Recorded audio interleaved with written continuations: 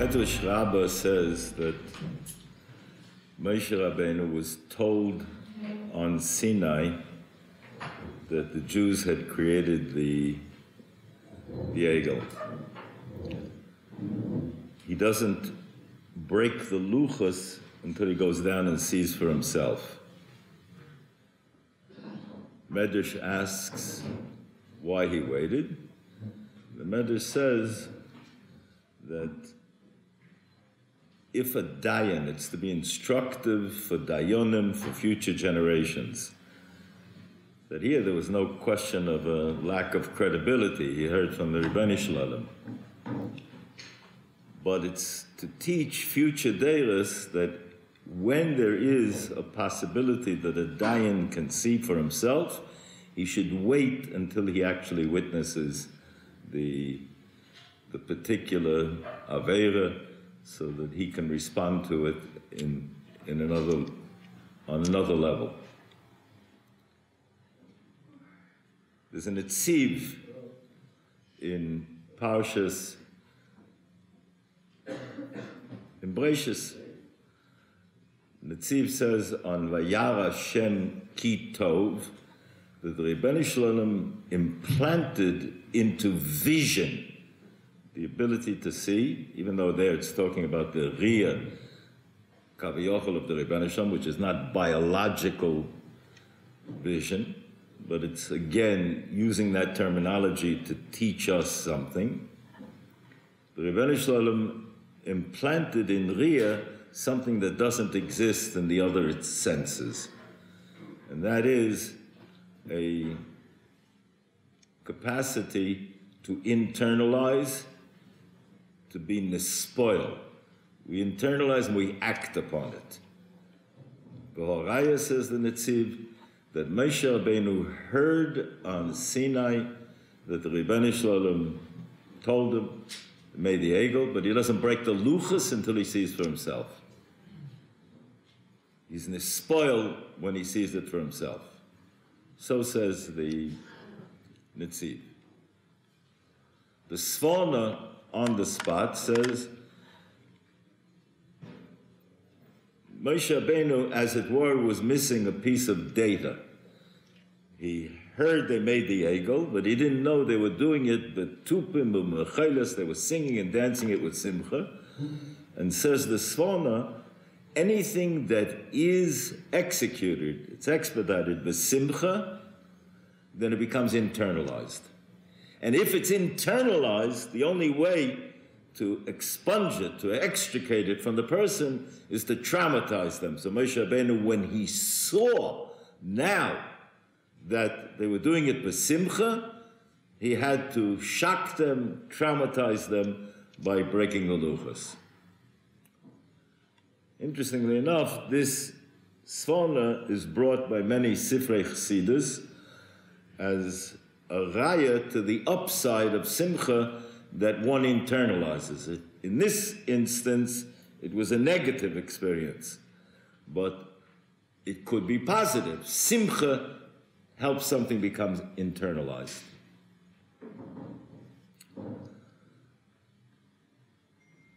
There's a tshuva from Reb Moshe, very, very fascinating tshuva.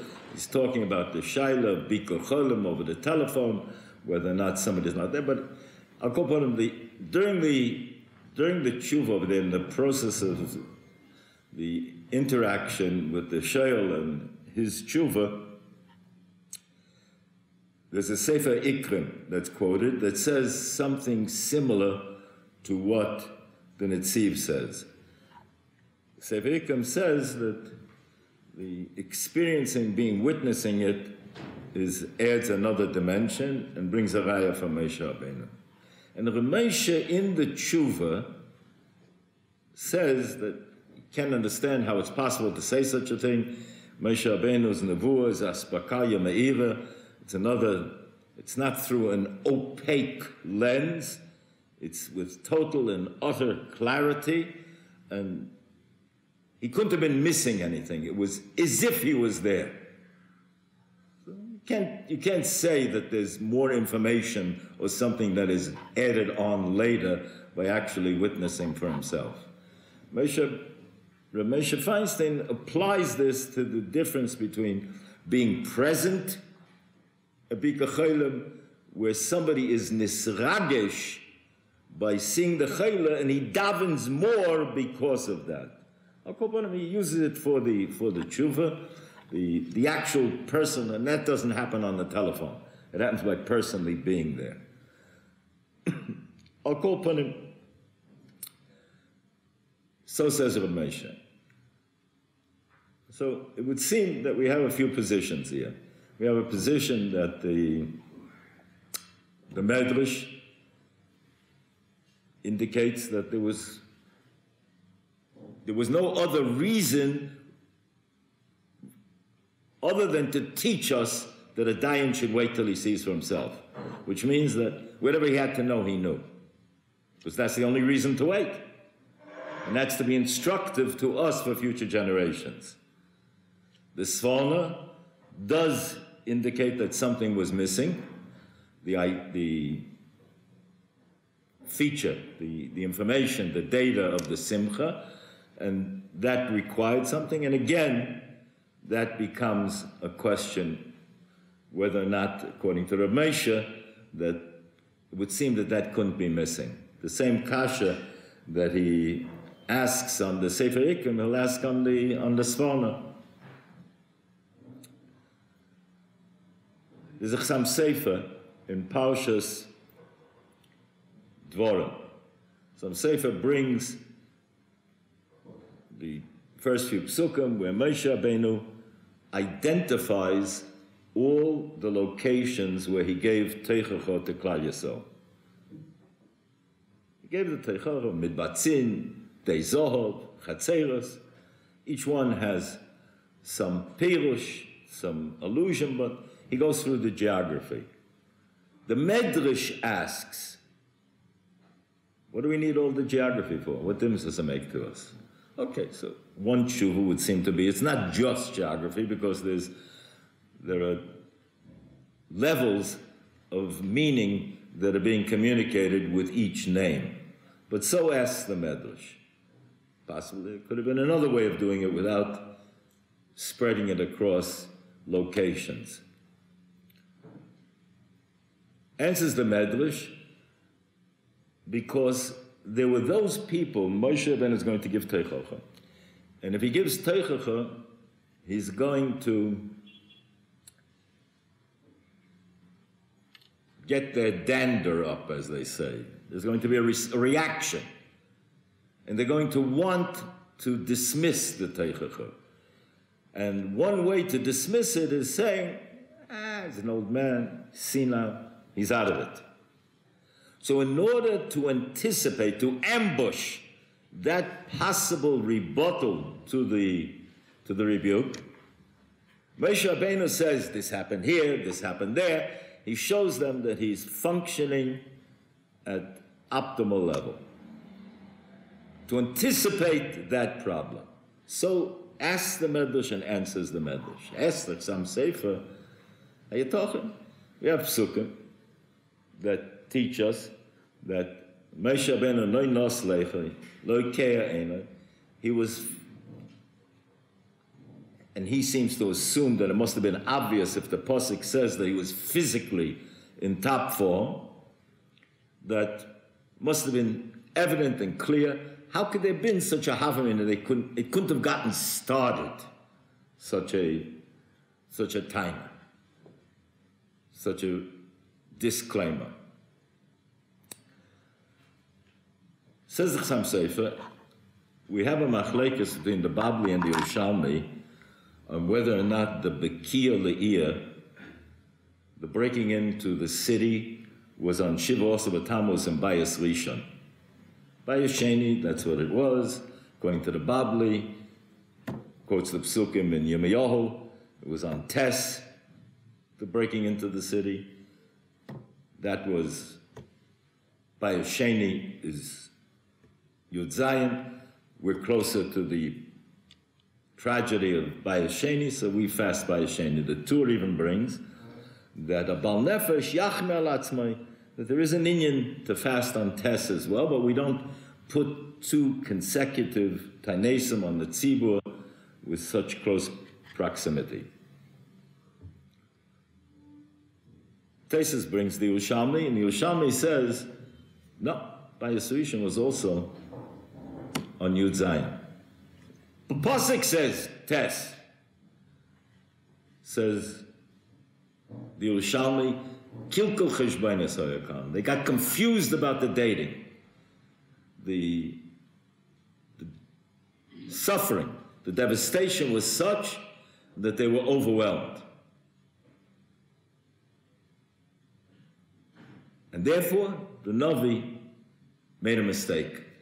As a civilian, the way I understand the Chassam Sofer's explanation of the Yerushalmi is that at the moment of truth, the Navi knew that it had been a mistake. But the Rebbeinu Shalom was mitzaveh to him to be mansiach, put it down for Deirus, that even it should be a testimony to how bad the suffering was, that even somebody of the caliber of Yirmiyahu Navi could be so confused from all the suffering tragedy that he witnessed. Machlekes Babli and the Yerushalmi. And, continues the Chassam Sofer, Im Ken, this is what the Medrash is teaching us. The Medrash is saying, surely Moshe Rabbeinu was in top physical form, and it was evident, it was clear, anybody that met him thought he was young. But since there would be a future Navi, Yirmiyahu would get confused by witnessing all of the tragedy that he lived through.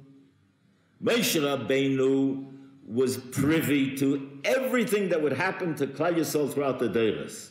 Bayis Rishon, Bayis Sheni, the Inquisition, Meneki, all the pogroms leminehem, the Shoah, Hakol, Bikol, Kol. Moshe Rabbeinu saw it all. And if Moshe Rabbeinu saw it all, then one might have a havamin and he'd get confused. Komash Malon, that no, he didn't get confused. That's what the Medrash is teaching you. Though Yirmiyahu in the future would get confused, Moshe Rabbeinu did not get confused. Ask the Chassam Sofer, or Gufa Kasha, how come Yirmiyahu would get confused and Moshe Rabbeinu did not get confused? Chassam Sofer answers that Moshe Rabbeinu also witnessed the Geula. He saw the light at the other end of the tunnel. Yirmiyahu knew there would be it, but he didn't have an equal experience of Nevuah, of seeing the Geula. Moshe Rabbeinu, there was an equation. Whatever tragedy he saw, he also witnessed the ultimate Geula. And therefore he didn't get confused. So asks the Chassam Sofer and answers the Chassam Sofer. The question we should ask is, there would seem to be a more elementary, basic answer to the difference between Yirmiyahu's situation, his getting confused by Bayis Rishon, and Moshe Rabbeinu's not getting confused by seeing all the tragedies that would unfold in Jewish history. Yirmiyahu was living through it. Moshe Rabbeinu witnessed it by Nevuah. And perhaps we could differentiate between the reality, the experiential reality of living through it, where one is impacted on one level, as opposed to merely seeing it by Nevuah. The Chassam Sofer does not give that teretz, which indicates that the Chassam Sofer holds that Moshe Rabbeinu's experience of Asbakaya Meira is the equivalent of living through it. And that's why he comes on and gives the teretz of that it's not, it was the seeing the Geula that saved Moshe Rabbeinu from getting confused? If so, then it's clear that the Chassam Sofer holds that Aspakarya Me'ira is exactly the same as living through it. Otherwise, he should have used that as the difference between Yirmiyahu and Moshe Rabbeinu. That means that he would not say what the Sefer Ikrim says, and he would not say what the Netziv says, that Moshe Rabbeinu heard there's an egel, waits till he comes down and sees for himself, and only breaks it then because he's nespoiled when he sees it. According to the Chassam Sofer, then, as according to Reb Moshe Feinstein, we would say that it means that it's the exact equivalent. That's not why Moshe Rabbeinu waited. The whole experience was identical. So we could say he waited, like the Medrash says. The Medrash says that Moshe Rabbeinu waited in order to be instructive for Deilis, that a future Dayan, if he could see for himself, wait. Moshe Rabbeinu did not have to wait, but future Dayanim would gain something by waiting. So that's the reason. It's didactic, it's educational. There's a reason to wait. The Meshech Chochmah just wants to know why Moshe Rabbeinu broke the luchos. He's not dealing specifically with this question of why he waited. What was the point in breaking the luchos? Everything Moshe Rabbeinu does is instructive for Deilis. The Rabbi of Klal Yisrael, Teres Moshe, everything Moshe Rabbeinu does or says is a lesson. Says the Meshech Chochmah, at the moment of the Luchos Rishonos, somehow carved by the Rebbeinu Shalom Kaviyachol miraculously, the Ksav is miraculous. There's nothing in the world that could be described as more holy at that moment, more Kodesh. Says the Meshech Chochmah, quoting the Rambam, what was the mistake of the original Ovdei Avodah Zarah? Is that they related to the Rebbeinu Shalom's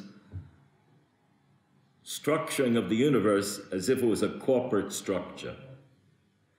And the Rebbeinu Shalom appointed, designated executive authority.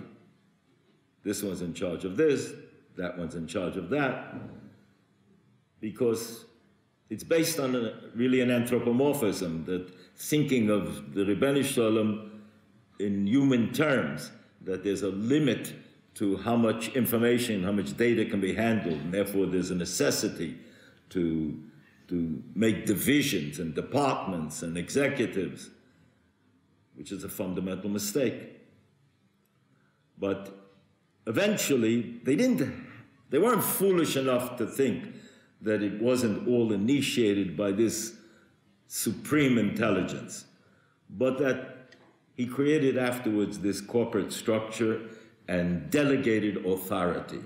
And then eventually it becomes propitious, it becomes kidai, to ingratiate oneself with each one of these department heads because they have a certain amount of a margin to award goodies. And then they become an end in themselves. It's a slippery slope. Says Rabbi Simcha, what better way to rebut this thesis, this mistake, to think that there's anything in the Bria that is autonomous, that's self-contained, that's self-propelled? No such thing. It's mechadish betuvoi tomid kol yom ma'isa breshis. Every moment,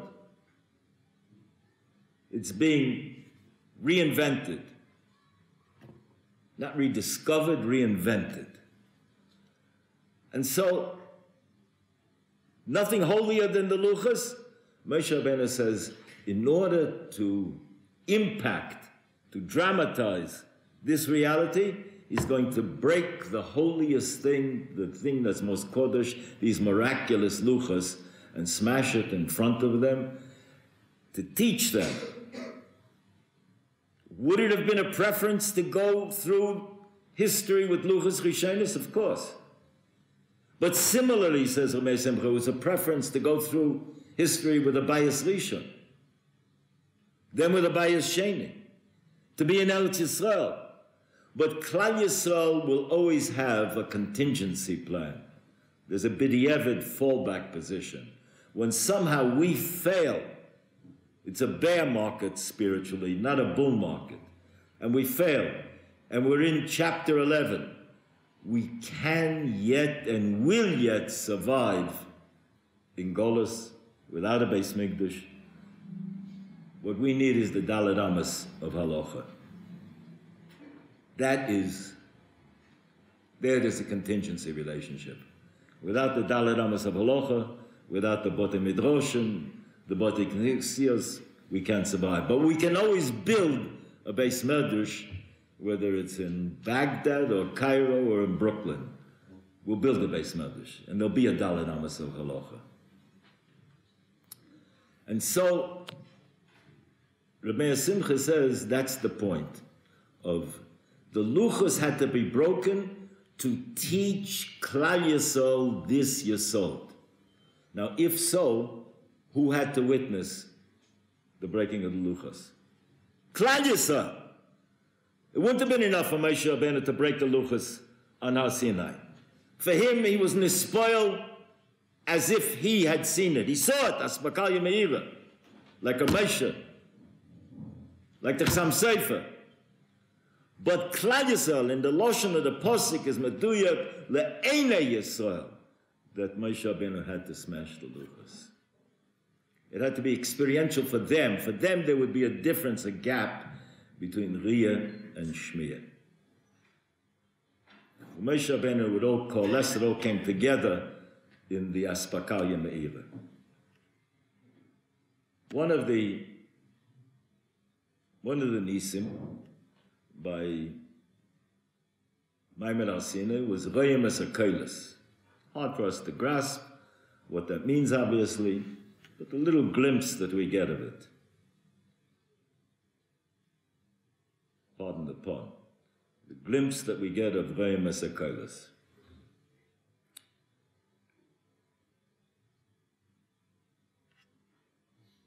Posik says, Re'ei Nochi, Noisen Lefnechem es HaBocha ves HaKlola. Balaturim says, Re'ei Nochi, look at the Anochi of Anochi Hashem Elokecha, where there was Royem es HaKolos. One of the primary differences between Riyah and Shmiyah is that Shmiyah you experience sequentially. Shtei kolos basachas lo nishmoyim becomes a third sound if there are two together. If A and B are sounded together, it becomes a new sound C.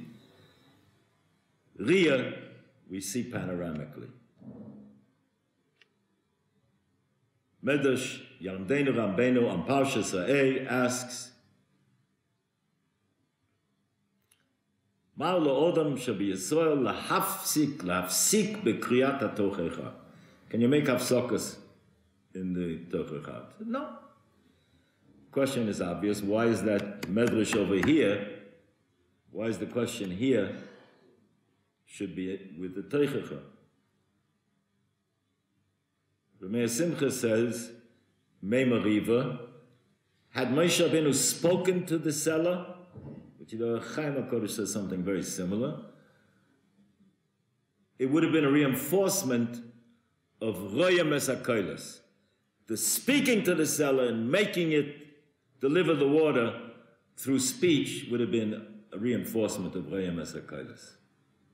And that was forfeited by hitting the rock. That's Rameh Simcha's take on Mei Mariva. And it does say, Daber Sasela le'eineihem, le'einei. The question is, why should that have to go through history to be reinforced, that ness of Royem es HaKolos?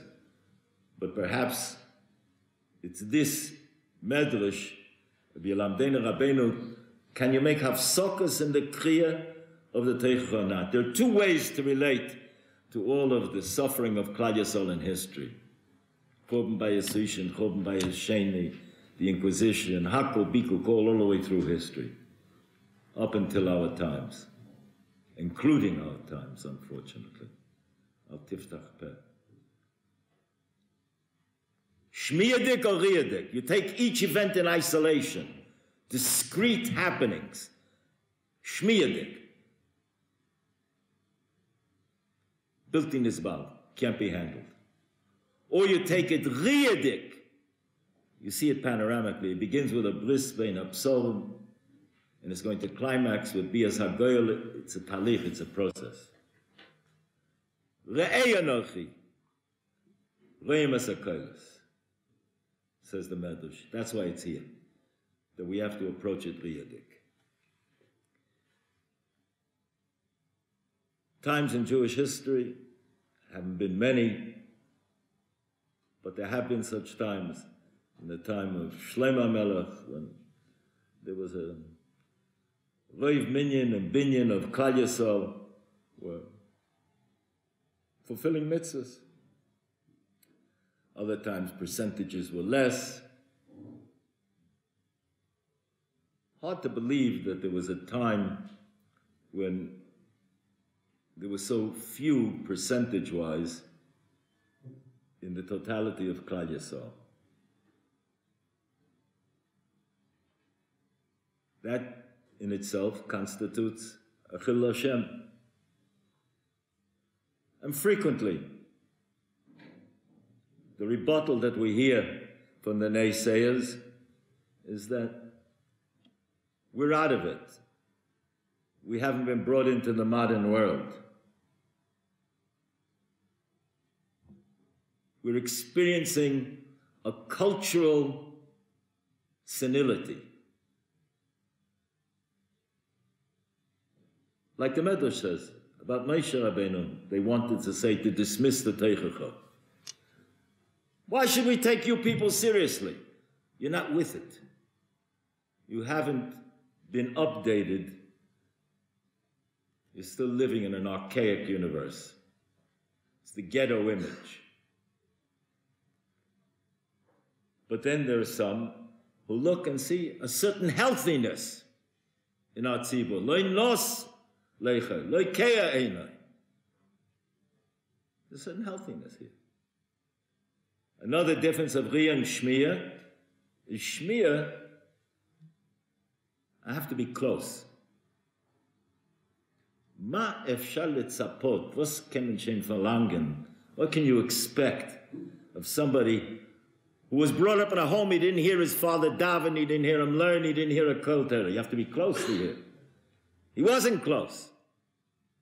But the Rebbeinu Shalom implanted in every Jewish heart the ability, the capacity to be royim as a kolos. He can see a certain healthiness, a certain vibrancy in our community.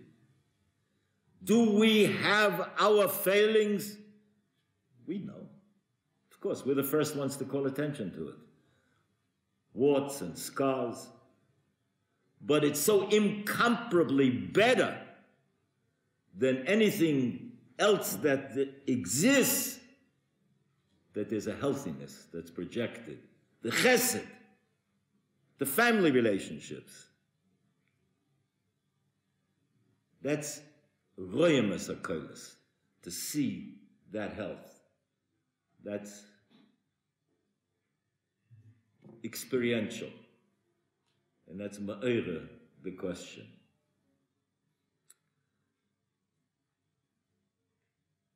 Then there's a question, fine, we open up our homes, the Tona de Eliyahu speaks about it, opening one's home, bringing them to share, to participate. It's not just a nice thing to do. It's our obligation, because there's a matzav, there's a state of Chillul Hashem out there. And we have to redress that Chillul Hashem, that Rov Minyan of Binyan of Klal Yisrael are not participating. And the vast majority, it's out of Amaratzis. And just like the Maharsha says that Anius, Chazal, the Gemara in the Dome says, Ein anim ki aniyei adas. There's no greater poverty than intellectual poverty. Says the Maharsha, most people think that it's an analogy, that just like there's economic poverty, we're extending the term to apply to intellectual poverty. Maharsha says it works the other way. The source of the term is intellectual poverty. Just that frequently somebody who is economically deprived will be in a state of poverty intellectually because he doesn't have options. He's so restricted. And when Chazal say that kol hamonea, anybody that deprives a Jew from learning a halacha, deprives means now I don't go into the Beis Medrash and take away his sefer. I don't go put a blindfold on him. It means I don't invite him into the Beis Medrash. I'm not sharing with him. The Maharsha on the spot in the Gemara in Chelek says that it's not just talking about not sharing with somebody who knows how to learn. It means if somebody says he's too far away, I can't be makal of him, that's being monea halacha from him. Because we have to position him, get him to the point. Le'enei yisrael, le'eneihem. He has to be royam as a koilos. He has to hear the koilos, you have to bring him close. Ria from the Vikings, yeah. But the shmir is going to be the koilos. It's a pachad chodim. Take a look at the Loshen in the Gemara, in Chelek, Tzaddik Aleph, Amid Beis, about the responsibility of not depriving a Jew of knowing how to learn. And I'll just leave you with this. I want to take it one step further. People are out there and working in Kiruv. Is it enough? Said he's going to be a Shomer Shabbos. Said he's going to daven. He's going to keep kashrus. It's wonderful. Major breakthrough. But why is that less if this candidate could become a Ben Torah and he could learn how to learn? Why is that less of a monea, a dvar halocha, from a Jew? You can't force anybody to do anything. But if somebody can become more of a Ben Torah, then the quality of his life, his family life, his relationship to his children, his relationship to his Beire, is fundamentally, essentially, qualitatively different than if he's condemned to be an Amoritz. Is there a virtue? Is it to be applauded any level of Shmiras Mitzvahs? Of course. But not to be Monea.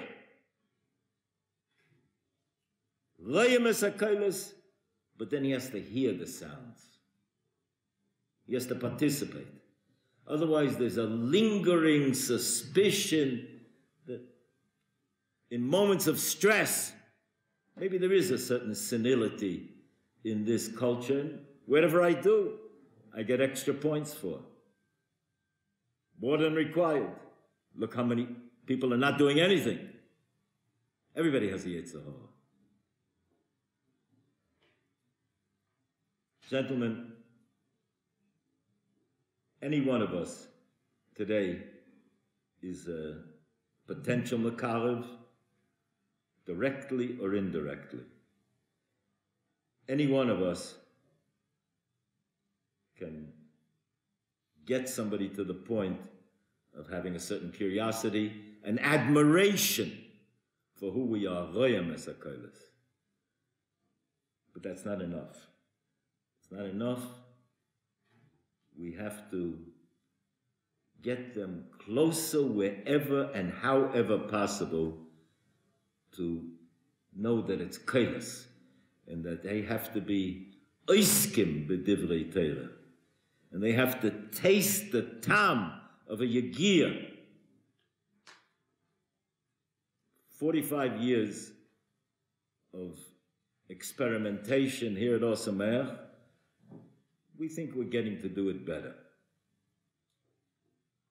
Many of you will come along and introduce chidushim and help us for more chidushim and how to do it even better. But this has been established, where somebody enters into the world of Abaya and Rova and becomes integrated into that world, and he tastes the tam of Yagir B'Teira.